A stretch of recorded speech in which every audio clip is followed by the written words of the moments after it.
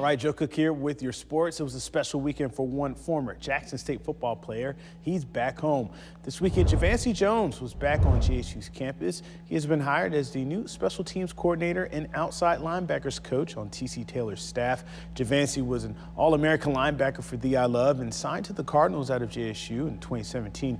He's also an accomplished coach. He has been the defensive coordinator at Lousiville for the last 5 seasons and had some of the best defenses in the state. He won 3 state championships there, 4 total as a coach. He brings that coaching experience and his success as a player back to Jackson State.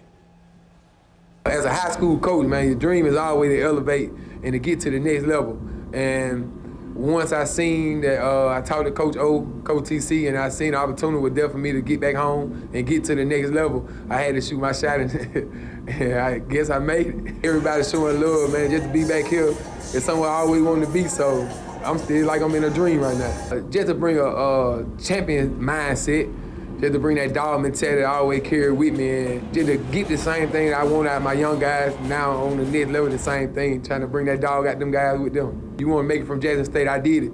So the proof is in the pudding. All you got to do is just put the work in and we'll figure the rest out. All right, Coach Jones and the Tigers will be getting ready for spring practices coming up in the next few months.